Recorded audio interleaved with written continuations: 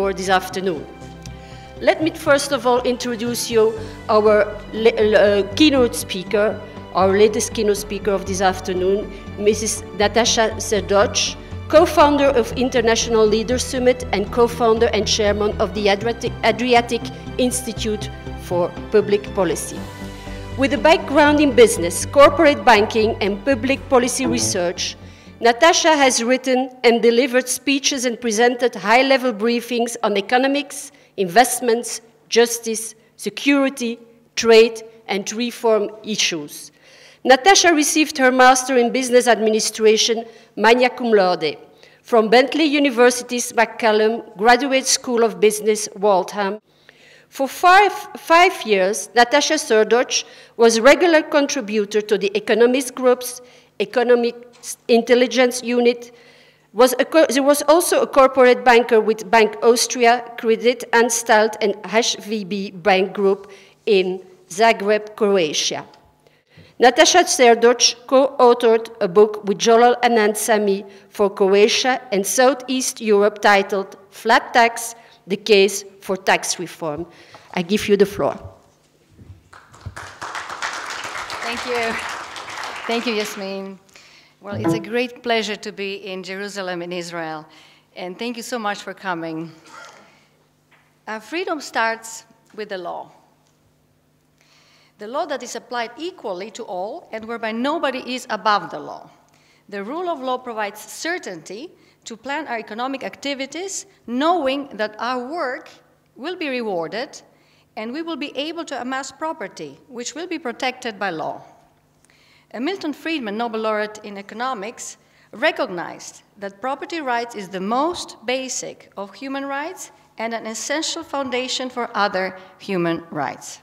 One of the definitions of economic freedom is that the highest forms of economic freedom should provide an absolute right to property ownership, full freedom of movement for labor, capital, and goods, and an absolute absence of coercion or constraint of economic activity beyond that which is necessary for the protection and maintenance of liberty itself. The countries which are upholding the rule of law and have high levels of economic freedom are able to sustain higher rates of economic growth, or GDP per capita, for a long run.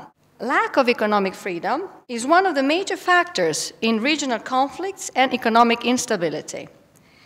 People who are lacking economic freedom are moving to more economically free countries.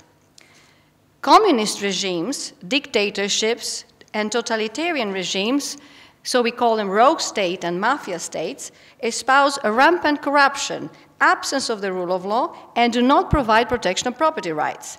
These regimes deprive their citizenry of economic freedom and can cause regional conflicts and economic instability.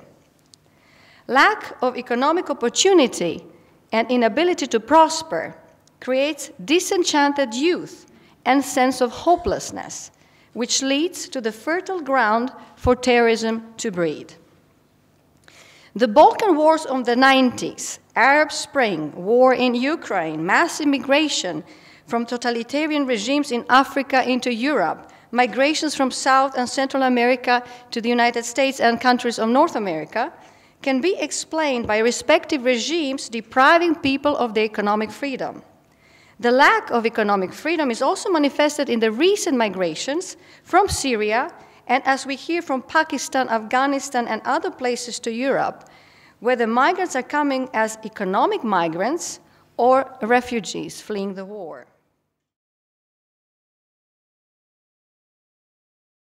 This is the Balkan route. It has existed for decades. And now we see the same route being used by migrants coming into Europe. The coexistence of rampant political corruption and organized crime in post-communist Eastern Europe, combined with money laundering, which is facilitated by Western banking and corporate entities, have been major factors in regional conflicts and economic instability. Sanctions against Iran, which US State Department described as the most active state sponsor of terrorism, have been regularly obstructed by the same Western actors.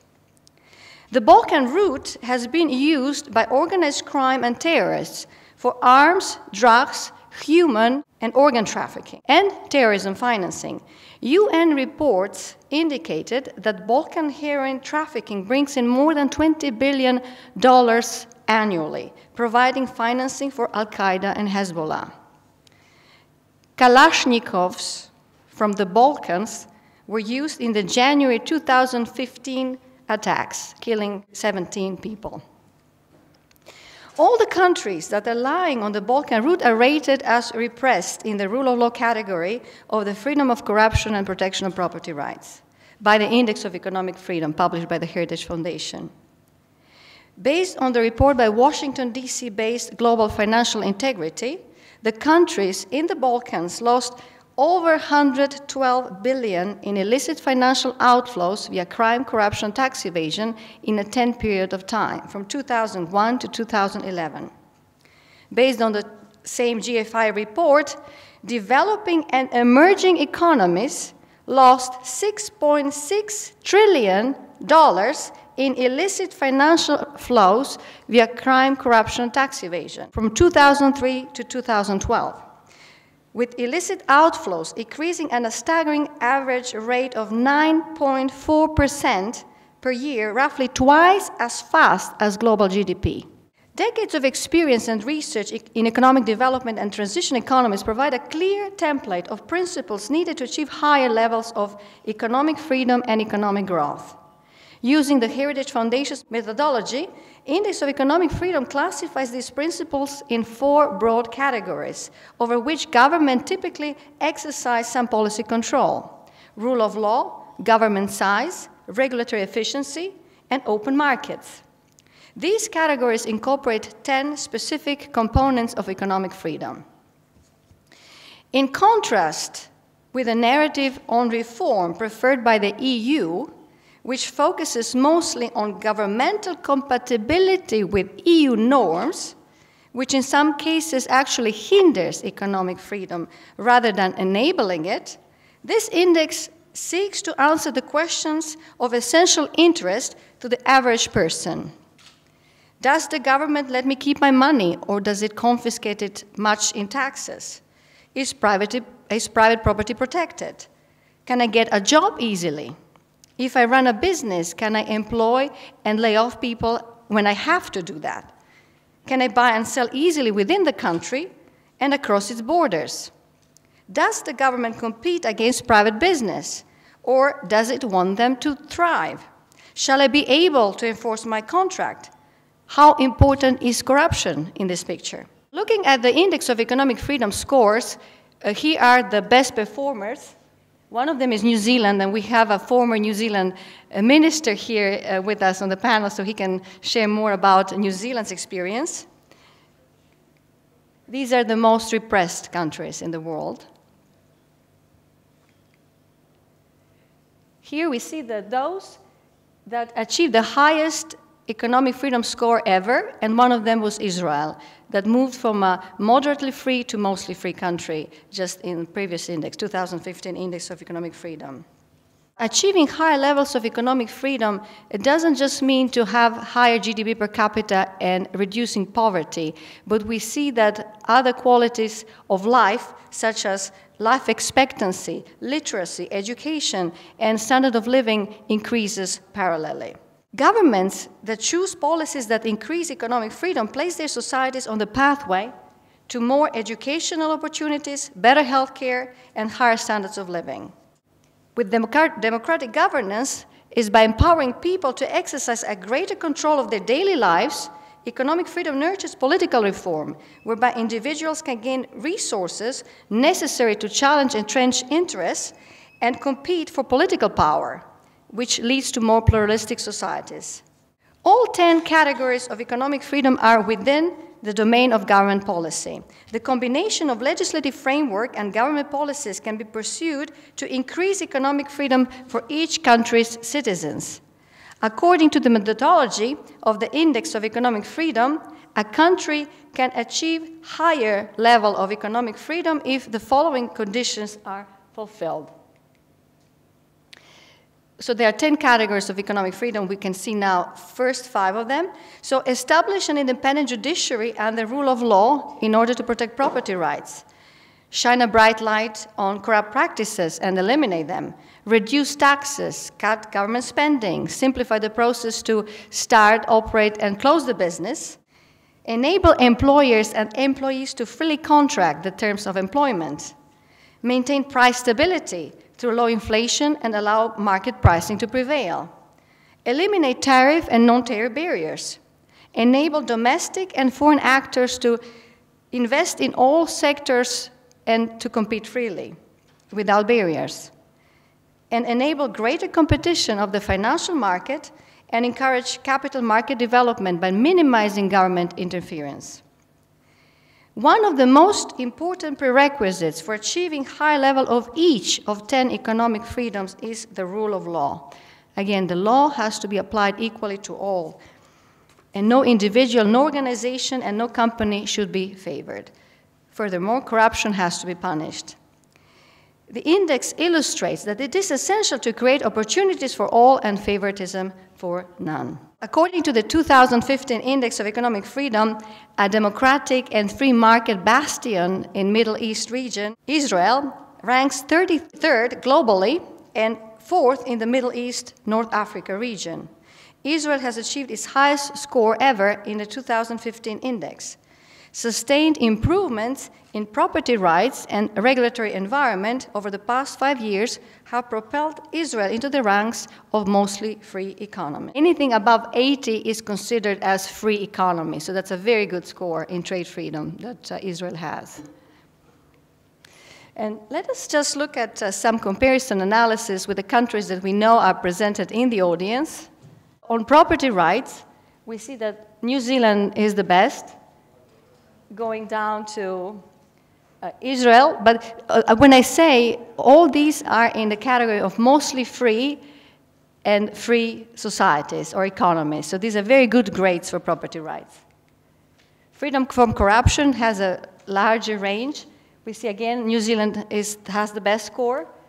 Czech Republic, probably legacy of communism with being repressed in the category of corruption. Yeah, maybe you. That's right. Then fiscal freedom. We see the Czech Republic is leading, and that's probably because of the flat tax, because fiscal freedom usually talks about level of taxes and overall tax burden on the citizens. Belgium is in a repressed category, as well as France.